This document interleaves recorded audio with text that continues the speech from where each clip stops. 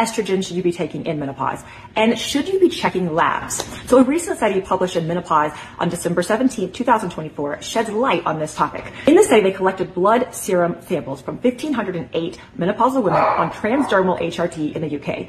Then they compared their estradiol dose with their estradiol serum levels or blood levels.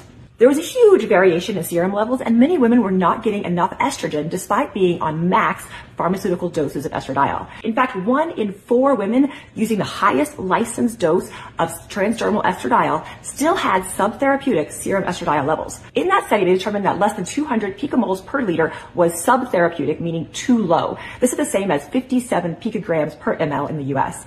The median serum level they found was 355 picomoles per liter, or about 102 picograms per ml in the US. The highest levels they found were 2,055 picomoles per liter, or 593 picograms per ml, which is really too high. So where should your estradiol levels be?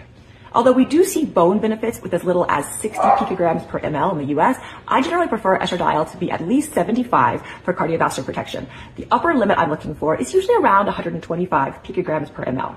TLDR, estradiol absorption through the skin or even when taken orally is quite variable. You won't know whether you're getting enough or too much unless you check your serum estradiol levels. Now, the major menopause organizations do not recommend testing blood levels, but I think that they should reevaluate their recommendations.